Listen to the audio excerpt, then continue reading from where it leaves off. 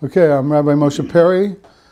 We're here for a tribute to Rav Binyamin Kahane on the 7th anniversary of the 17th yahrzeit for this great man, the son of Rav Binyamin Kahane.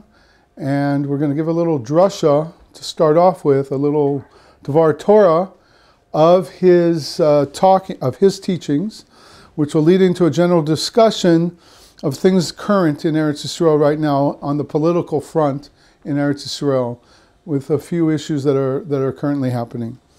So, Rav Binyamin was famous for being able to tie in Torah thoughts and Torah ideas with things going on in the political arena, vis-a-vis world events, Israel's involvement with its neighbors, unfortunate enemies. And he was able to tie in, especially the inner workings of the Israeli political system and government system and the army, and all the issues of the day, circulating and swirling around. During his lifetime, he passed away. He was murdered in terrorism, in 2000, in January. Was he assassinated? Yes, he was assassinated. In my opinion, he was assassinated. No different than his father was. Right. His father was killed in 1990, November 5th, and Binyamin was, you would think I would have the date ready to hand here, but we'll get it in a few minutes. It was January of 2000. So Binyamin was commenting on this essay that we're going to do right now. What he did was he would take a idea and he'd make a newsletter out of it.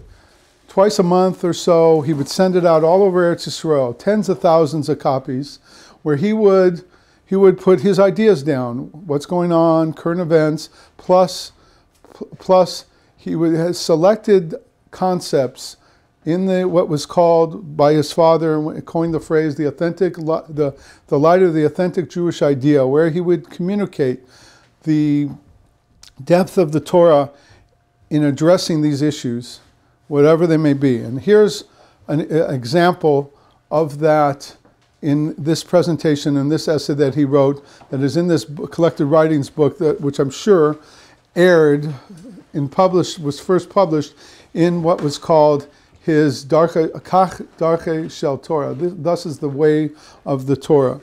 And there was a newsletter that he sent out, a weekly Parsha sheet. I think it was bi-monthly, twice a month. And this is what he wrote this in 1995.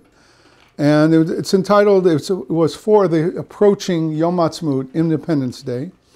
And he calls it the miracles of the Galut and the miracles of Geula, the miracles of the exile and miracles of the redemption. And he said, I'm just going to read some of this. A few months ago, this is his words, he's speaking. A few months ago, a flyer was distributed in the synagogues which commemorated 5 full years since the miracles of the Gulf War, describing how this day is worthy for having us say Hallel and praise to God. This reminds us of how at the end of the same Gulf War, which ended in 1991, right before Purim actually, in February of 1991, at that time, there were several communities who actually did say Hallel in and around Eretz Yisrael. All this comes to mind as Yom Ha'atzmaut, Independence Day, comes around again, approaches. For in so many of the circles who emphasize the miracles of the Gulf War, it was the first time in this generation that they praised God for saving us in a war situation. So is this not strange, he asks? Is it not strange that they've lived through the 1948 War of Independence. They've lived through the Six-Day War in 1967, and there's all sorts of controversies in the religious communities, Torah communities. Should you say Hallel? Should you not say Hallel? Were these miracles of Hashem? Were these not? And the bottom line is, people to this day in the Torah world don't know whether or do not say Hallel on these days. And so he's saying, is there not miracles that happened in those wars greater? Certainly there were in the Gulf War miracles, but why are they saying, all of a sudden, they're saying, this is what we should do, this is that we should say Hallel and thank God. And on the other ones, every time it rolls around, Yom Ha'atzmaut or Yom Yerushalayim, they don't necessarily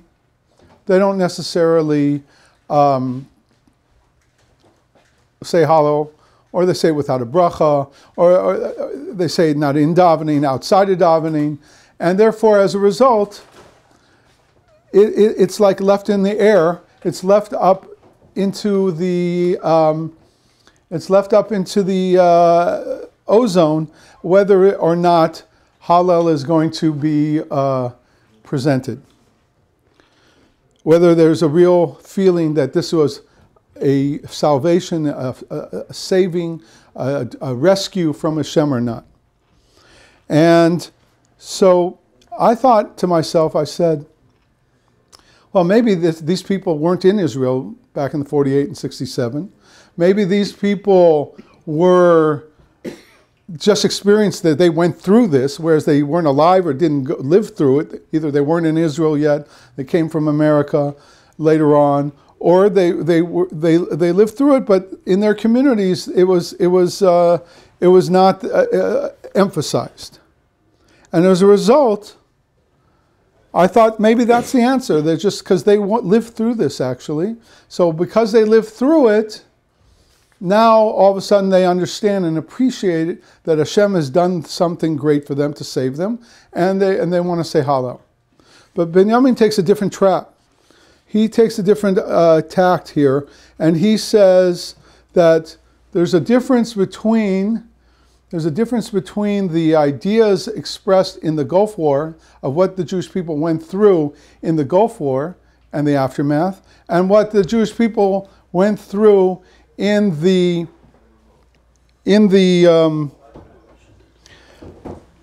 War of Independence and the Six-Day War. So he says the answer lies in the difficulty of so many to comprehend the new type of miracles that the 48 War and the 67-day War acclimated or activated for us in Jewish history. The answer lies in the difficulty of so many to comprehend the new type of miracles which God has granted us in this era. They are miracles of redemption. What happened to us in 48 and 67. The miracles of the Gulf War, on the other hand, were of the classic Galut style that we're used to, that is easy to comprehend. They were the miracles of the familiar sort that we got used to for 1900 years in the exile all over the world, where the Gentile tyrant decrees evil against the Jews, and the Jews sit passively, praying to God, who cancels the decree. And the story finishes less bad than expected. That's a typical way we've gone through the exile. The Goyim rise up against us, we're helpless, we are defenseless, we pray to God, we fast, and Hashem always saved us. And sometimes people, unfortunately, lost their lives, but also sometimes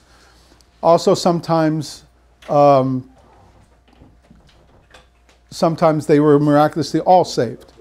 But the general pattern was that the nations of the world rose up against us, so we were helpless and hopeless and hapless, and Hashem came to our rescue.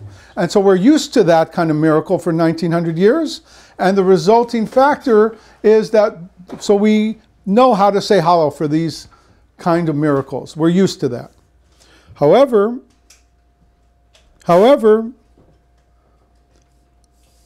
this approach is probably what created, and we'll get to this in a little while, this approach is probably what created the opposition to a preemptive strike in the Gulf War, whereas they thought about it, the Israeli government, and they decided to leave it to the coalition forces, to America, to fight this war for them.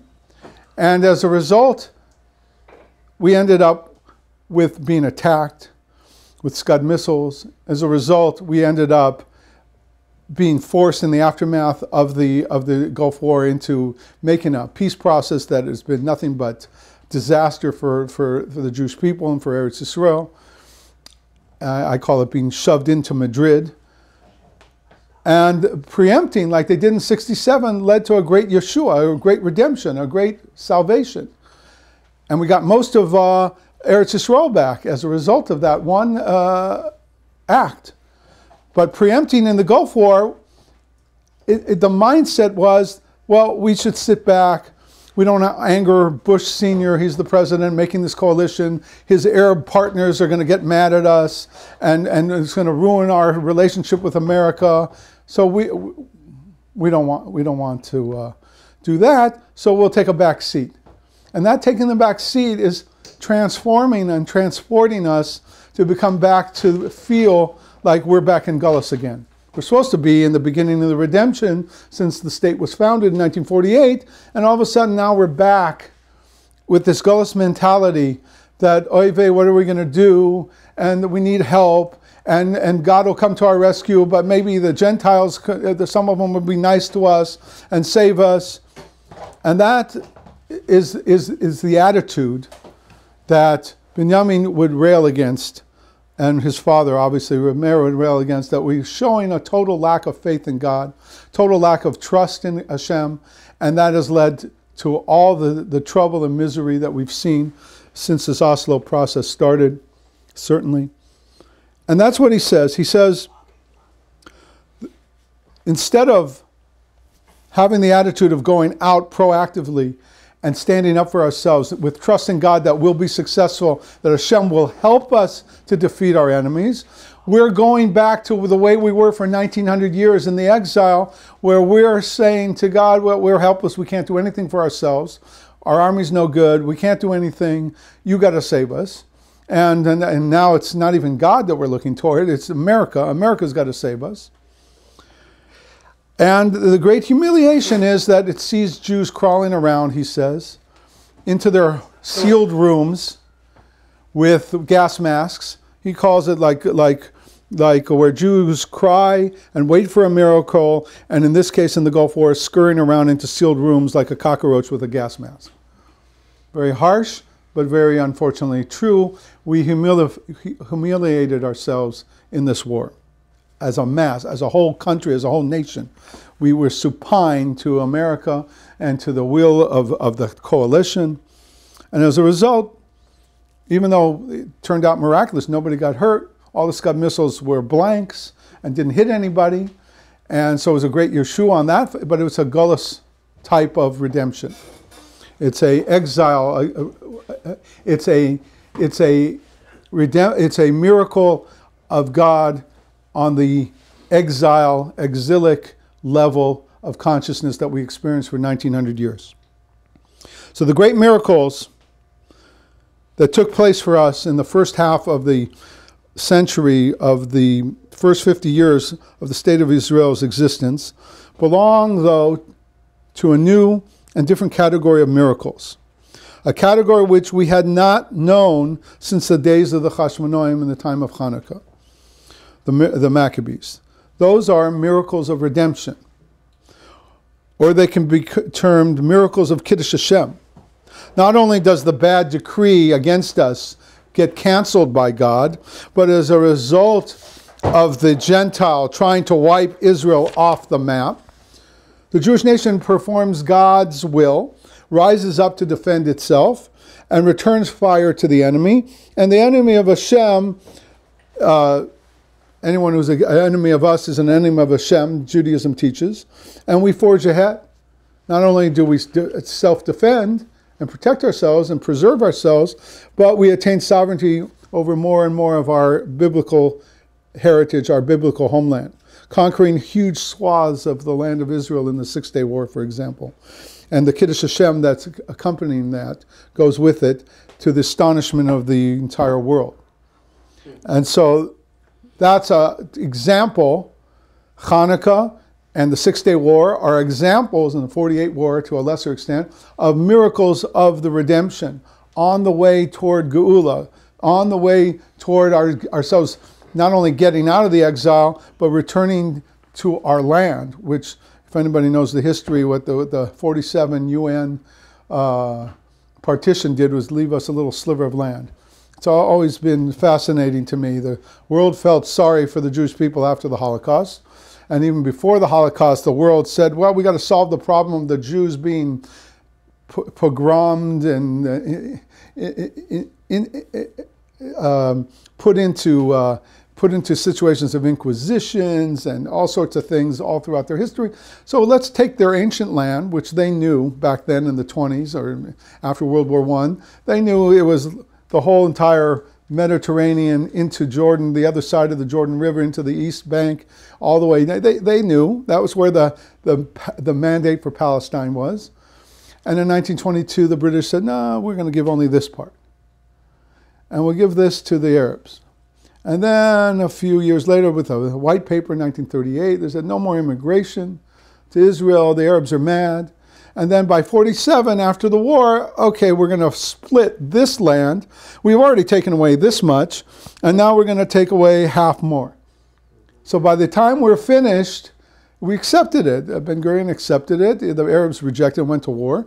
But we accepted it, and the end result was that we got a little sliver, 6 million bodies, and the world could only come up with a little sliver of land that was indefensible. Abba even said these are Auschwitz borders, lines. And as a result, they're indefensible. But we said yes, and we went to war to protect them, and we got a little bit more. And then in 67, it really exploded, and we got a lot more. In fact, Rav Kahane, Binyamin's father, said, really, Binyamin says it here also, really the war of Hanukkah was just to liberate Yerushalayim and the environs. And later on, in the 100 years that the Hashmonaim ruled over Eretz Yisrael, okay, the second kingdom of Judea got a little bit further north and a little bit further west and east, but that was basically all that was liberated. In the Six-Day War, it was a much greater miracle. We got whole chunks of the West Bank back, of Yehuda and Shomron, and it's to the point where you could see the formation of getting back to where the Shvatim were, the tribes were, at the time of the first Beis HaMikdash. They expanded so far. So that is a miracle of redemption. However, the Gulf War and the other things that we've gone through in our history are miracles of the exile.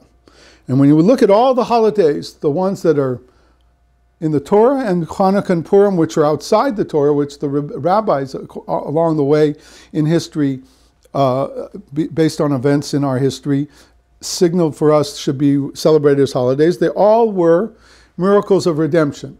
They were all in the category where Hashem acts to save us, but we also acted in order to expand or to save ourselves. Now Pesach is a little hard because Passover is God doing the whole thing.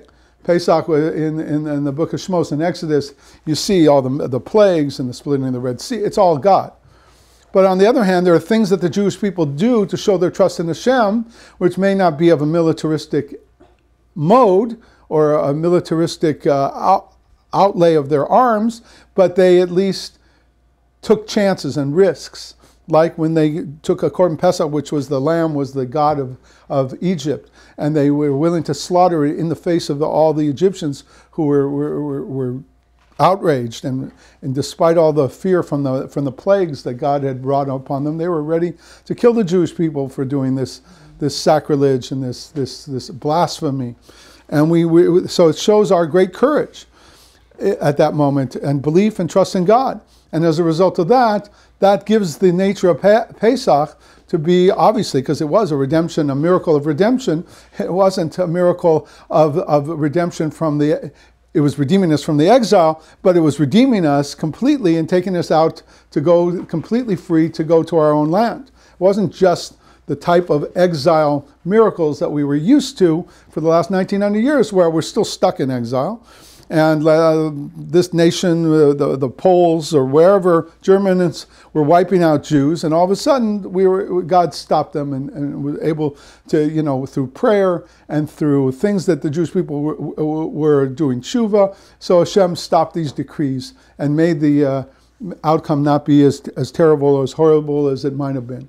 And so those were miracles and redemptions of the exile. And so then he says that Hanukkah and Purim, while Hanukkah is clearly a miracle of redemption, because we went to war. We actually, the problem is, not many Jews understand this, but when we're looking at what was the miracle of Hanukkah, and you read from the Al Nissim in the prayer book, right? It talks exclusively about the war.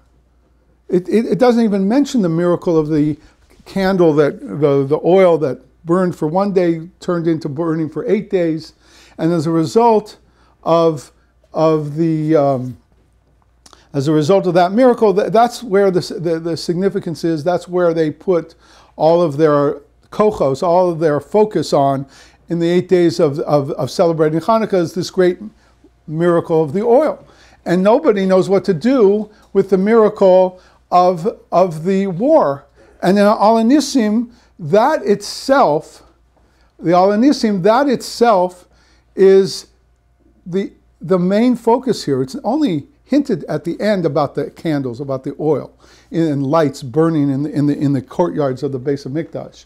So the focus is on the war, yet we don't celebrate that. On Purim, we don't even celebrate that. On Purim, we also look at it, and it seems to be, Binyamin says, it seems to be, Purim is it happened in the Gullus, centered in Persia, in Shushan, and Achashverosh let Haman make this decree with him to wipe out all the Jews, and we did tshuva, and Hashem stopped it from happening. So it seems to be that Purim is I can't read that. Purim is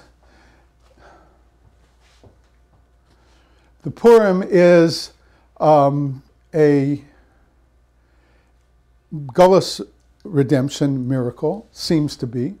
But then Binyamin says, but if you look in the Megillah, you see very clearly that Achashverosh says, no, I can't rescind my order. Once I give a decree, I cannot any longer take it back. That's one of the rules of our country here. That's one of our decrees that we've put in, our laws that we put on the books. So I can let you fight to defend yourselves, but I can't rescind it and tell people to stay home and not fight you and not try and kill you. So by default, Purim became a miracle of redemption and not just a miracle of the exile, because we were forced to fight to stop our enemies. Now, a lot of them didn't show up because they had already seen Haman get hung, and they'd already seen Mordechai become the prime minister.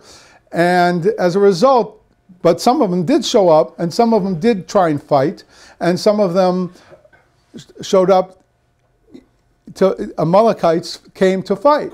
And so we had to fight. But the process by which the Jewish people in Purim that's why it became a holiday that Hashem, the rabbis said Hashem wants us to do this, to commemorate it, because it was a miracle of redemptive power. Soon after that, Achashverosh had stopped the rebuilding of the second Beis Hamikdash. Soon after that, after he died, his son, which was Esther's son with him, according to most commentators, allowed the second temple to be resumed. And so what started with Purim ended up to be actually a redemption and the coming back into into our land and resettling it and going back for the Second Commonwealth, which had been interrupted when Achashverosh took the throne. Hanukkah, on the other hand, want to know and understand about Hanukkah. It also, obviously, is a miracle of the redemption. It happened in Eretz Yisrael, which is a place where we're supposed to be. And it happened in a manner where the Jewish people, obviously Hashem, it's a great miracle because we should have been wiped out in 30 seconds flat.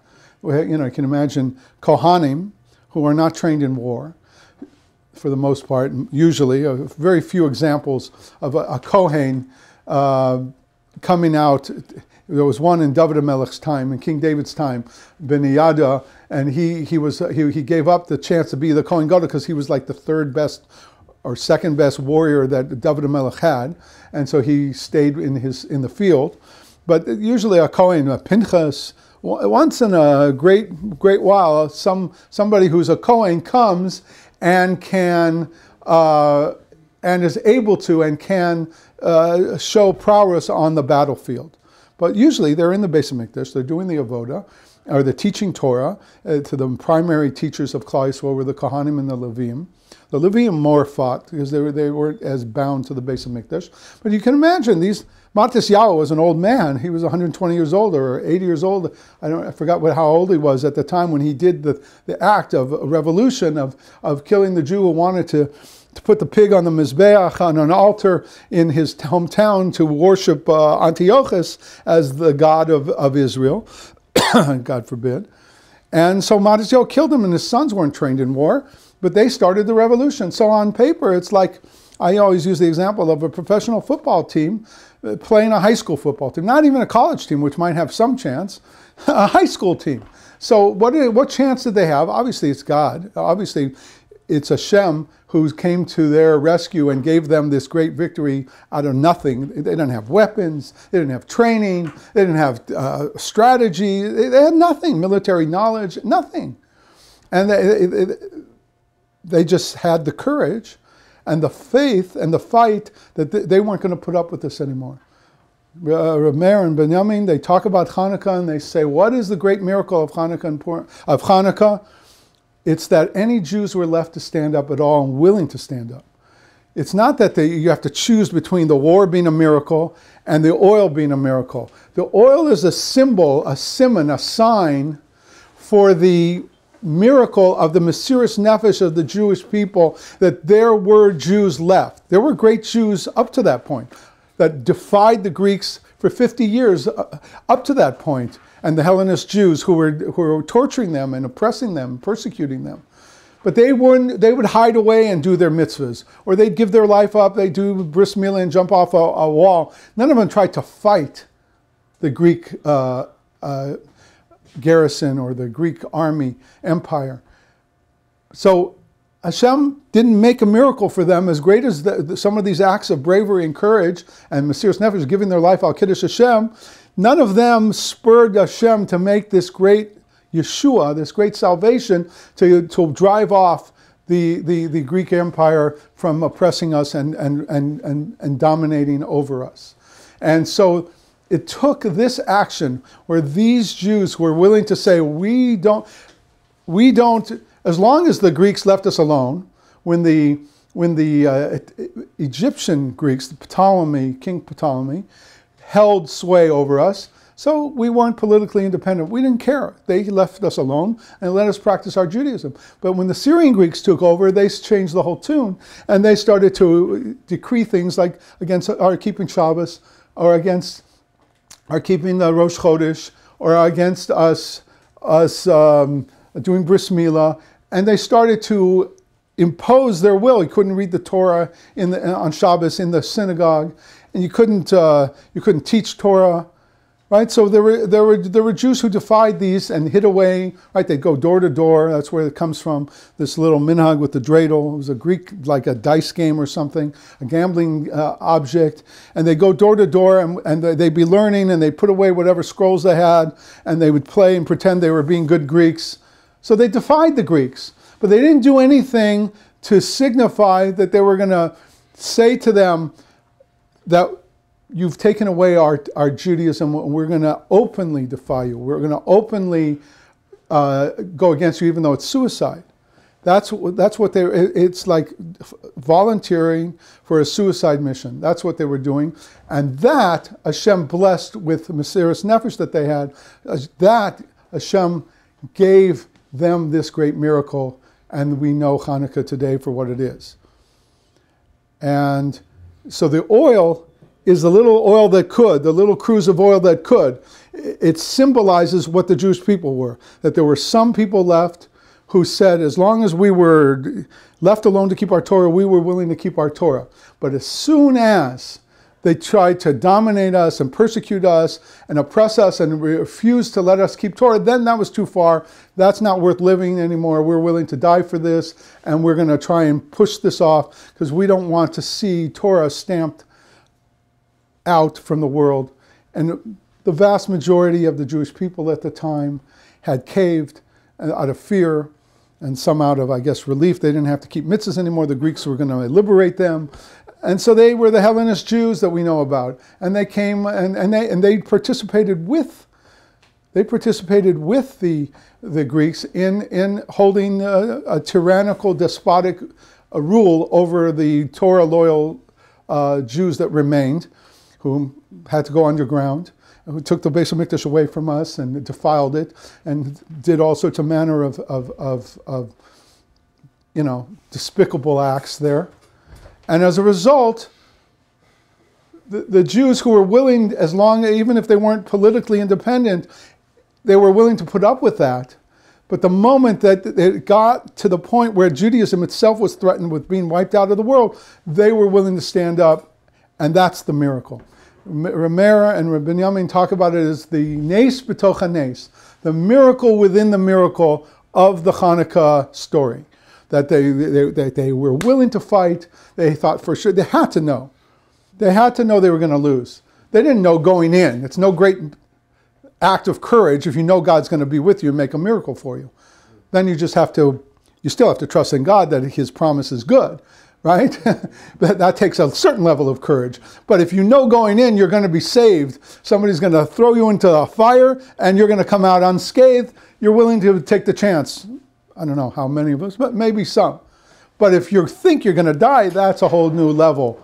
That's a whole new level of courage and fortitude and Mesiras Nefesh, self-sacrifice for God, for Hashem. And that's what Hanukkah is, and that's why it's the Hanukkah.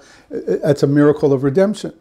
Anything where the Jew is beaten down, it's a Chilul Hashem, and then Hashem gets tired of the Chilul Hashem and saves for His namesake and to save a remnant of the Jewish people, like from the Holocaust. So that's the ending the Chilul Hashem. That's not necessarily making a Kiddush Hashem. Kiddush Hashem is what Torah and Judaism is all about, for us to be the nation of Hashem, the chosen nation of Hashem, to bring the Torah light to the world by our example, and also to sanctify Hashem's name through our holiness and through being willing to be proud Jews and stand up for Torah Judaism. These are the kinds of things that Binyamin and Rav Kahane talked about. And they got them in a lot of trouble and hot water because they were defying the norm of the whole entire government of Israel and the people of Israel, who were wallowing and continue to wallow to this day. It's getting worse and worse in this gullus mentality. Rameir says you can take the Jew out of gullus, but you can't take the gullus out of the Jew. You come to Eretz Yisrael and you want there to be, the Jew. Rameir said this all the time. You want it to be, they dreamed for hundreds and 1,000 years. We were going to one day go back to our land, and there we were going to have our freedom and our independence and our pride of being Hashem's people, and we're going to leave the exile with all the pogroms and all the inquisitions and the expulsions and everything else, and we're going to come back to Eretz Yisrael. And we come back from Pinsk and Minsk, where we were beaten because we were Jews, and now we come back and we're back in Pinsk and Minsk. Back in shackles. Right, we're back in being not even able to defend ourselves because the government seems to be on the side of the Arabs, because every time we would defend ourselves, they throw you in jail for defending yourself. It's absurd. So they stood up against this and said, we have to stop wallowing in the exile. We are supposed to trust in Hashem. He brought us back here. He made great miracles to keep us here and make it work that we wouldn't get destroyed. 48, we should have been wiped out in 5 minutes. In 67, if we didn't preempt, we were supposed to be wiped out in a couple of days. All of these are miracles. All these are Nissim, Geluim, open miracles. But what it didn't do is wake us up internally to believe in God, to trust in God, and to be willing to stand for Hashem in the world. Look what Hashem did for us. Look what Hashem did for us. If only we now acknowledge it and thank Him. That's what Hanukkah and Purim are about. Praising God for these salvations. So the Yom Ha'atzmaut and Yom Yerushalayim should be no different. These are modern day Hanukkah and Purims. And we should be willing to stand up for it. And we should be willing to show that, you know what? We're not going to listen to anybody anymore. This is what Rav Binyamin and Rav Meir are talking about. They were taking the Torah and teaching these kind of midos, these kind of character traits, to try and smash through the 2,000-year exile that we were crushed in, and tell people that you have to, this is the Judaism, this is what Torah really is. This is what Torah Judaism really is, and this is what Hashem expects of us. We're to find and summon the courage to stand up and defy the world. Instead, Rav Meir says there's like an 11th commandment: "Thou shalt not provoke the goyim." He said that over and over again. This is who we are. We are not allowed to make waves. Zah still, right? Jew doesn't make waves, and that gets us into Holocaust after Holocaust, God forbid. Look at the situation in Eretz Yisrael. With impunity, Arabs are running around the place killing people. We can't even say Jerusalem is our capital right. without somebody's, and so getting into a bus. So Binyamin writes. So Binyamin writes in here. He says, "Listen, I used to get," he said, "visited by special agents every day in the yeshiva at my home. I look at it as a badge of honor. They're not coming into the Mir Yeshiva or Panovich. Why aren't they going there to try? They're not threatened by the Torah that comes out of there, obviously, because it's a Torah that is bowing to these Rishoyim that are running the place and is saying, okay, well, just leave us alone. We'll isolate ourselves and cut ourselves off. You can take care of everything else and make all the decisions." And Rav Meir and Rav Binyamin's Torah is saying, no.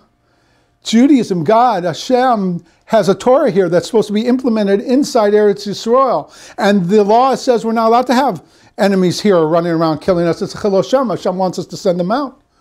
And we're not supposed to share the land and take God's name that's on this land that He liberated in 67, because according to our viewpoint, we knew we were going to be wiped out in 5 minutes. And so obviously we didn't do this miracle of the 6-day war. God did it. So His name is on these lands, and we're going to give them away so they can put Allah back on top of those names. Idolatry, a non-existent God will be, that's a Chil Hashem. And we're doing it with our own Yadayim. We're doing it, the Jewish people are doing it with our own hands. That's the Avla. That's the sin. And so they killed them for this. That's why they killed them. Because they were threatening their Malchus, their power base. They were threatening they were making Rav Binyamin Kahane had 200,000 Jews ready to vote for him in 1988. He would have had 10, 11, 12 seats. Some people say 15 seats. In 1992, he would have had another 200,000. All the kids growing up wanted to vote for him. All the 400, 500,000. He would have had 30, 40 seats. This is not true. What the lies they spread, he was nothing as extreme as a racist. He's not a racist. Yeah. I was just going to say, but why would the secular Israeli government want to give up their power to God? Well, you answered your own question. Yeah. Right? This is what we're up against. And convincing Jews in America, Torah Jews even, that this is right is like pulling teeth. I mean, I'm not a dentist, but I imagine it's pretty hard. Right? Thank God I've never had a tooth pulled. Thank God. My stepdaughter just had 4. Oh, yeah. But this is Torah. And that's why it shook to the foundations. One man and his son after him, He was banned also. Koch was banned in 1988, and then Meir was assassinated in 1990. And his son had made a Kahane Chai party, and he petitioned to run in the 1992 elections. They banned him too. They wouldn't let him run. And that's the year that the Labor got in 93 was Oslo. So that's how crucial and important that election, those two elections would have been to stop Oslo from happening, which is not an Oslo peace process. Everybody who can think, whether you're Jewish or Gentile, it's a death process. Yeah. I call Oslo the death to Israel process, God forbid, the roadmap back to Auschwitz, because that's what it is. Somebody put on Facebook today or yesterday that Arafat was saying to his people, yeah, we're going to sign on the White House lawn. We can't defeat Israel in war. We'll take whatever they give us and use that as a launching pad to get the rest. He said it openly. We just refuse to listen to it. People are walking around in denial and, oh, peace and love and brotherhood. It's all lies. And we swallow it because we want to believe it. We don't want to have to go to war all the time. And B, we're cowards. You have to say the Jewish people are a bunch of cowards all over the world because we're not willing to stand up. Rabbi Block said this about a terrorist event that took the life of one of our fellow students when he moved to Israel for 25 years. He was murdered in the Har Nof massacre of the 4 rabbis a couple years ago, 3-4 years ago. And Rabbi Block, a friend of ours, he said the reason they're winning, and they are winning, is because we're not willing to do what they're willing to do for their cause, for our cause. We're not willing to go to the mat. They are. Whoever wants it more, it's true in sports, whoever wants it more will win. We don't want it. We're afraid. We don't want to have to go through this kind of, self-sacrifice, fright. It's very frightening to think about having to combat people who want to kill you. So yeah, here we can make peace. Someone once said to me, there's plenty of land, they can have some. It's a Chilul Shem to talk like that. There's no pride. Shem gave this to Abraham, Yitzchak, and Yaakov. You want to give it to filthy people who want to slit your throat and spill your blood? That's all they think about from morning to night? Wow. That's all they want to do. It's not about land. And this is Abraham, Yitzchak, and Yaakov's legacy that God gave them. We're doing Sefer Bereshis now. You see who we come from? That at the end of history, we have nothing left. We have nothing left to try and stand up for everything that Hashem wanted to do for us, what our Avos did for us. We should be ashamed of ourselves. Yeah. So they don't want to answer the question, they don't want us to be dependent on Hashem. They want us to be dependent on them. Or on America also. Right. They want to replace, it's idolatry. Yeah. They want man. They only understand, it's a cult of man that runs the world. You have to plug into the slime system or you don't belong. You're on the outs. It's the stuff that David Melech warned us about. Yeah, how? Where? Well, in his Tehillim, in the chapter. Okay. There's one specific one. Yeah. Don't rely on yeah. Al tiftach ben nevim. Don't rely on princes. Right? Rav Meir and Rav Binyamin always talked about that. They said, here today, gone tomorrow. A human being, of flesh and blood? How can you put your trust in him? He may not wake up tomorrow. How do you know? There's only one God. He's immortal. He's eternal. You can't see him or feel him or touch him, and it's very frightening to stand alone without knowing he's really there or not thinking or not being positive. But look at our history.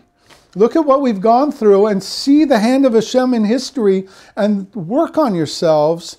You have to learn Torah also. You can't just do it by thinking about it all the time. You got to daven, you got to do the mitzvahs of the Torah, and you got to learn Torah. And then you build up. It's like going to the gym. You build up your spiritual muscles so that you're able to stand when it gets hard, when the going gets hard, going gets tough, the tough get going, right? There's a famous expression. Right? You got to be able to take a leap of faith, a chance that maybe Hashem will bail us out. If we show ourselves worthy, that we know, not only maybe, we know for sure Hashem will bail us. Hanukkah, Purim, when we return to Hashem, there's no end of, we're His chosen people. He made a pact, He made a bris with Abraham Avinu, He made a covenant that He would always keep us around. We're immortal. We're invincible. They can kill lots of Jews, unfortunately, throughout history. They can't destroy the Jewish people no matter what they do, what they try. Every generation, that's what we say in the Haggadah every year. They rise up in every generation to destroy us. But Hashem always saves us. Now, He doesn't always save us in a gullus redemption. He also wants to save us, especially nowadays, back in Eretz Yisrael. He wants to save us in a geula redemption, a redemption, miracles of redemption, so that we get the final geula shlema here, and Mashiach comes. That is what Hashem's longing to do. But in order to do that, we got to deserve it. And the way we deserve it and can become worthy of it is by doing acts of faith and courage and trust in Hashem. That's what it's going to take of everybody. All the Jews, or at least a significant amount of Jews, like the Chashmonaim, they weren't the majority of the Jewish, they weren't even the majority of the religious Jewish people left, the Torah Jews left. But they took this attitude that we know Hashem is there, we know He doesn't like this, and obviously He's had plenty of time through these persecutions to come to our rescue. He hasn't. So maybe He's waiting for us to make some gesture that we believe in Him first, and then He will give us the Yeshua, the salvation that we're looking for. And that's exactly what happened. That's what Hanukkah is. How many times does Hashem need to prove to us that He's there for us? Right. I mean, we have so many examples in our holy living Torah, you know. And also Hanukkah and Purim outside of the Torah. Outside of the Torah. The whole Tanakh. And even recent events Right. that show us time and time again that these are miracles in front of our eyes. Yeah. I hope that we wake up to bring, the Gula Mashiach and So, the easy way, not the hard way. 10 minutes. okay, But 10 more that is minutes. the hard way. Okay, so I just want to point out one more thing. I was going to go into a whole, we can do it another time, where all of this relates and goes from talking about Judaism, Torah, mitzvahs, about how to appreciate the miracle of Hanukkah and Purim. All of this Rav Binyamin took and he translates it into how to deal with our current situation politically. And like there are people, remnants of the Kahane movement that are running for office in the future, have and will in the future in parties.